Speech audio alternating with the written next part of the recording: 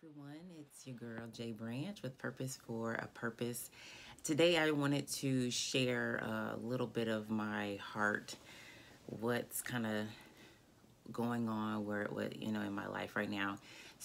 A week or so ago, I prayed a very specific prayer to God and asked Him to just send me people that could really be of support and value to this season of my life that I'm in, to help me to also get to where God is calling me to. So whether he's calling me into whatever he's calling me to right now, in the future, wherever he has me going.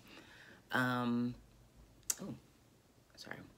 And and um, I didn't necessarily, in my mind, if I'm in all honesty, I had an idea of what that looked like, those types of people, but it's not panning out that way. And what's happened is my current relationships, friendships are beginning to look a little different. They just look like they're falling apart. um, Kind of fading, coming to an end, and it feels as if it's out of the blue. And I was reminded of the prayer yesterday, and I'm like, but that's not what I was asking, God. I just want you to send me some people that will help me, not end friendships or that's not really what I had in mind.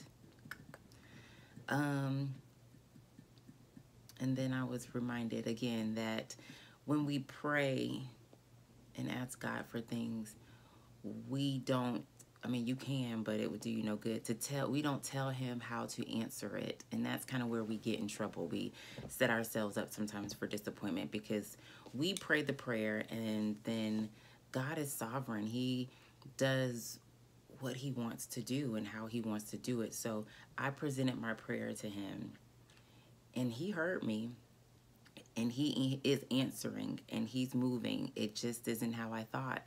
And then it hurts. It hurts when relationships and friendships come to an end or maybe change in a way that you weren't expecting.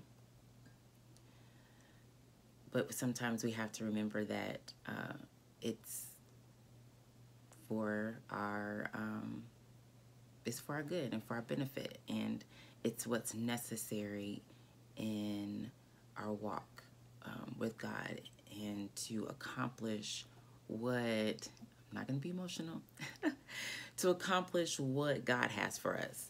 And so, just in thinking about this morning, it's two-sided.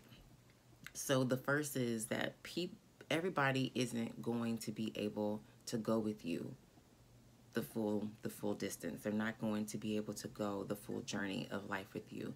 We all have heard that people are in our life for a reason, season, lifetime. And we like to say it, but sometimes when that person's time is up, it's hard. It's hard to let go of that relationship.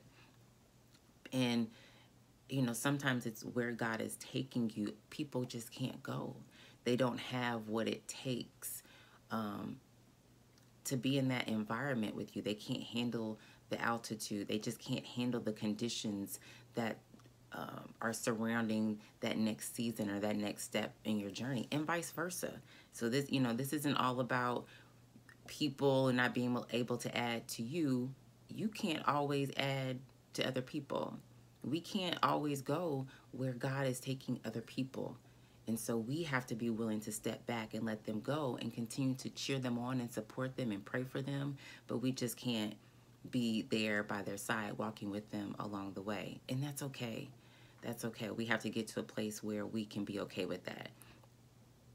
And sometimes when God moves like this, when he is, as a friend of mine calls it, cleaning house, or just kind of moving some people out of your life or moving things around, it's to make room for what he's getting ready to do, what he's getting ready to give to you. So we have to make room for what's about to happen. And then the other side of the coin, because I don't want it to be so focused on other people and, well, they got to get out of my life. That's not the mentality that we should have. But some people do have to leave, and we have to also leave other people to allow them to walk in what God is calling them to. But at the same time, in this situation, for me specifically, it's also a heart check. Sometimes in these seasons and in these moments, God is saying, yes, I know you want other people, you need people around you, and he understands the value of us doing life with people, and he will place people in our life that we need. But he also sometimes needs us to do a heart check. That before he can give us exactly what we're asking for, before he can bring those people into our lives, before he can present the opportunity or open the door for us, we have to check our hearts and make sure that we are ready. God has just been exposing some sensitivities to me, exposing some past hurts that haven't been dealt with. And I believe that he's doing that because I have to deal with it and I need to address it before I can continue on, before he can give me those people. Because what if I don't deal with the hurt? What if I don't address those parts of my personality that need to be addressed? And he gives me those people and I mess it up because I haven't dealt with me. So I need to make sure that I'm ready. And God wants me to be ready. And so I think it's a two-sided coin, making room for what he's getting ready to do, but also making sure that I'm ready mentally, emotionally, spiritually to receive what he has for me. And I don't think, but I know that we have to be willing to let go. We can't walk around with a closed fist and be like, God, I need you to do this. I want you to do this. But we're like this. And God's like, I'm trying to give you what you're asking for, but I need you to open your hand.